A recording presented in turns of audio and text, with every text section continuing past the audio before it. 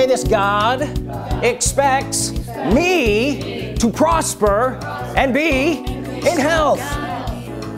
Does God expect that for you? That's his expectation. God has an expected end. Well, not only does he have an expected end, he has and must have, if you can think here, he must have an expected way for you to get to that expected end. Wouldn't it be ridiculous for him to have an expected end and not have a way for you to get there? But I said it is God's plan for every child of God to own their own business. And you can receive that or not. If you don't receive it, I feel bad for you. If you do receive it, guess what? You're stepping. Listen, you're stepping into the plan of Almighty God for you. If you can hear that, you are stepping into the plan of Almighty God. If you're not hearing it, then I'm going to try to help you a little bit more today. But if you don't hear that, then you probably won't ever get into the plan of Almighty God for your life. You'll just keep spinning your wheels, and you won't be the head and not the tail. You'll be somewhere in between. You're going to have to do the plan that gets you to the expected end. If you don't do the plan that gets you to the expected end, don't blame God. There is a recognized way of getting wealth in Scripture that doesn't just rely on you sitting and waiting for a cow to bring you a bag of money. God's plan for every child of God is wealth. We've got to get over that first, you understand? God's plan, say this, God's plan, for every child of God, is wealth. That's me. Say, that's me. That's me. What's God's plan for you? Wealth. He has an expected end. That's the expected end. He has a way to get you there. He has a scriptural, recognized way within Scripture, to get you there if you do it. Not slothful in business. Say, in business. Is this in your Bible? Yeah. Is it possible to serve the Lord in business? Yeah. Only if you're going to read your Bible and do it. Only if you're going to get to the expected end by doing what God tells you to do. He has an expected end for you. But you have to be not slothful in business. Whose business? Your business. But every child of God should own their own business. 1 Thessalonians 4:11 says, learn, be quiet, and learn to do your own business. Learn, say learn, to do my own business. Oh, what if I don't know how to do business? What if I don't want to be in business? Then you've got some learning to do. Taking up the word of the Lord that's coming you today that says that God has a plan for you, an expected end, and the way to get to that expected end is to be in your own business, the head and not the tail, boss of your own domain like God gave Adam. Engaging in business is part of your calling. Engaging in business is part of your calling. What? Yeah, no, maybe I'm just supposed to preach. I don't care if you are a preacher, then you've got business to do. It takes money to buy satellite time, airtime, all of these things to build buildings, right? Yep. All of those things are about business. And most of that should come from 10%. Imagine the amount of money that God wants to put into business, when God wants to put into his ministry. That's just 10% of the amount of money you are supposed to own and control and be Lord over. Did you get that? All of the things that God wants to do in the earth is only 10%. Amen. Say 10%. 10%. The other 90% is yours. To engage in business is part of your calling. Wouldn't it have to be? God's expected end for you is wealth, but he has an expected way to do it. He has a plan. Listen, to engage in business is part of your calling.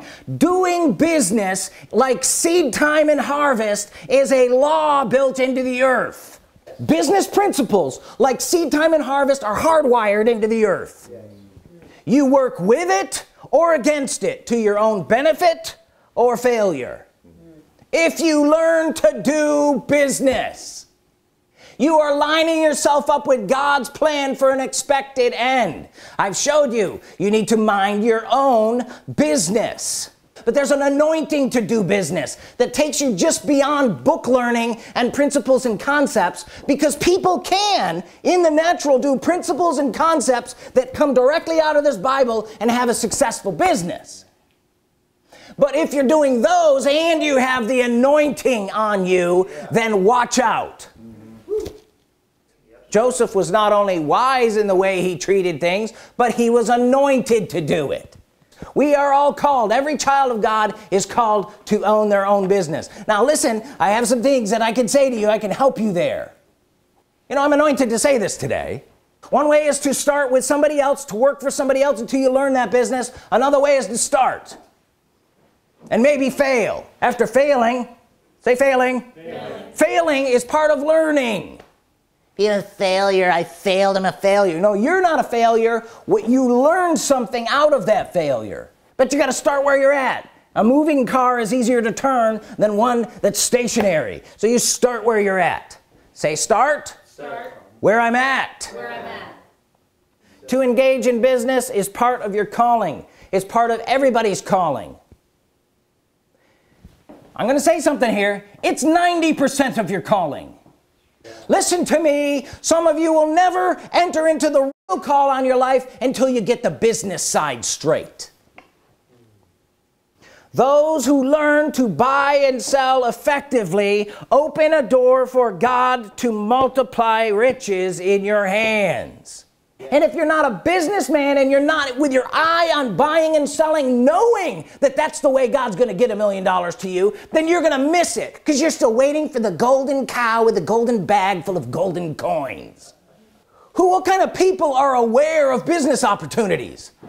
Business people. People that are good at buying and selling things. Every child of God should own their own business, and in doing business is part of your calling. And if you don't do this part of your calling, God can't get you to the expected end. I hope you heard that. But so many times, Jane, we don't even know what we're looking for. And if we're thinking that it's got to come some other way and God's trying to give you the business idea and the business acumen to do what you need to do, but you won't put your foot through that door, you won't start it, then where are you going to be? Somewhere in the middle. God's trying to get you to the head and not the tail. You get that? It seems like God couldn't be involved in that. God is involved in that. That is God's plan for all of his children.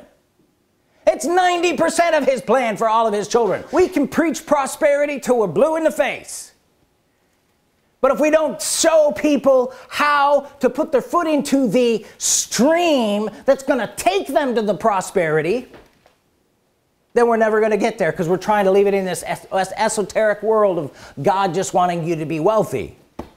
Well, God's got a way for you to be wealthy, and most of the time, predominantly, it's by being a business person. Say this, I am a business person. And frankly, it's your number one calling. And then he's your business partner. Is this your calling? Yes, it is your calling. It's every child of God's calling to own their own business. Know that this is God's will for you. Oh, help me, Holy Ghost, to get this across today. This is God's will for you.